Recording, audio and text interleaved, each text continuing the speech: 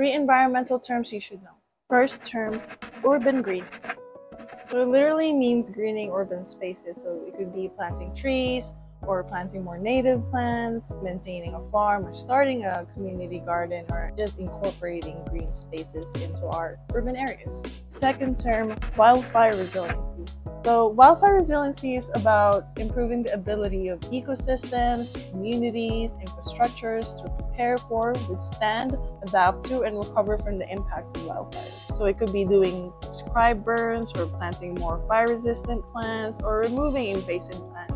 The third term you might not always hear in the environmental space is organic waste and food recovery. So this means diverting the edible food or the organic waste away from landfills by either composting it or redistributing the edible food away to people who need it. So these three terms are what the California Climate Action Corps focus on. So if you want to dive deeper into these three terms in your communities, check out the volunteer or the fellowship opportunities below.